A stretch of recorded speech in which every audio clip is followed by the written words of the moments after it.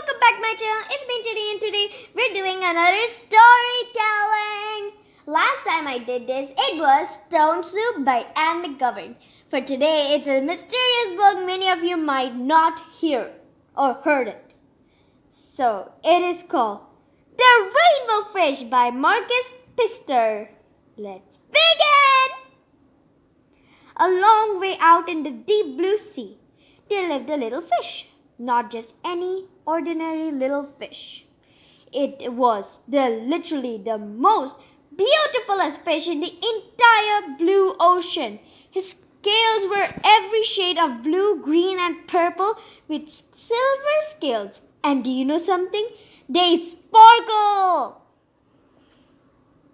The other fish were amazed at his beauty.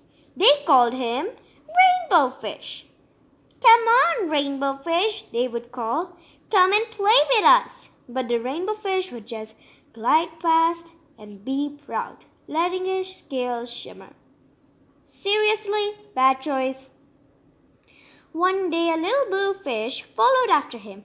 "Rainbow Fish," he called, "wait for me. Please give me one of your scales. They're so shiny and you have very lots of them." "You want me to give you one of my special scales? Who do you think you are?" cried the Rainbow Fish. "Get away from me!" Shocked, the little blue fish swam away. He was so upset. He told all his friends what had happened. From then on, no one would want anything to do with the Rainbow Fish. They would just swim away when he came near. I told you that was a bad idea, to not play with the friends. What good were the dazzling, shimmering scales with no one to look and admire at them? Now he was the most loneliest fish in the entire ocean. One day, he poured out his troubles to a starfish. "I am so beautiful. Why wouldn't anyone in this entire ocean like me?" "I can't answer you that," said the starfish.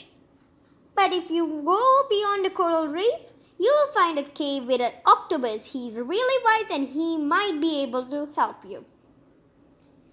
That was a bit creepy. Talking starfish never heard of it. The Rainbow Fish found a cave. It was very dark inside. He couldn't see a thing inside it. Then suddenly two eyes caught him and the darkness cave showed and revealed an octopus that was emerged from the darkness. "I have been waiting for you," said the octopus with a deep voice. "The waves have told me your little story. This is my advice. This will give you a nice happiness. Give a glittering scale to each of the other fish. You will no longer be the most beautifulest fish in the sea, but you will discover how to be happy. Okay, so now we're going to go to the next page. "I can't," said the Rainbow Fish. But the octopus has already disappeared into the dark cloud of ink. "Give me my precious scales, my beautiful, shining, precious scales. Never! How could I ever be happy without those little precious, shining scales?" Suddenly he felt the light touch of a fin. The little blue fish was back. Maybe the little blue fish wants to be friends with the Rainbow Fish. But again, he was the one who made everyone else go away from the Rainbow Fish. I don't know, let me just keep on saying to you.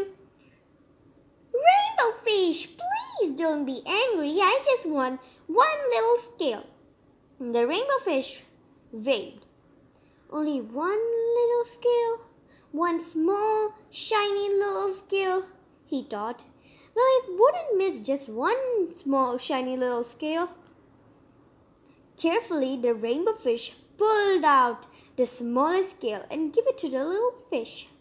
I don't think he would be able to take a big one, so this might be a good one. Thank you very much, Rainbow Fish," the little blue fish bubbled happily, as he tucked the shiny scale among one of his blue ones. A rather particular feeling came over the rainbow fish. For a long time, he watched the little blue fish swim back and forth with his new scale glittering in the water. The little blue fish whizzed through the ocean with his scale flashing. So it didn't take long before the rainbow fish was surrounded by other fish. Everyone wanted the glittering scale. The rainbow fish shared his scale left and right and gave more. The more delighted he became when the more he gave. When the water around him filled with glimmering scales, he was at last home with the other fishes. Happy, happy, happy, happy. Finally, the rainbow fish had only one shining scale left. Saddy, saddy, saddy, sad. His most prized possession had been given away, yet he was happy. Happy, happy, happy, happy. Come on, rainbow fish, they called. Come and play with us. Here I come, the rainbow fish said, as happy as a splash. He swam off to join his new made friends. So this is a very special storytelling, because if you had heard any of my other storytelling videos, you would never have heard a single moral. But this story is going to have a moral that might be fun. Actually, it is supposed to be in your life. Sharing will give you the most happiness you have ever received. That is the moral. Well, that is just a plain moral. You want to hear it in song version?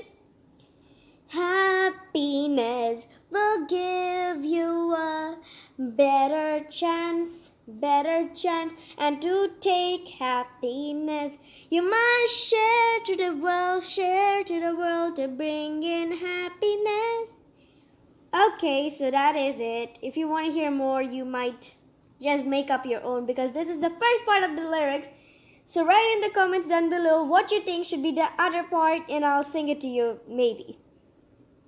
So this is the end of the story. I hope you like it. I hope you will share this video to your friends. Please share this video to your friends. Hit the like button and hit the bell. Click the subscribe button, and don't forget to smash the smashing like button. I actually said like button just a few minutes ago, but who cares?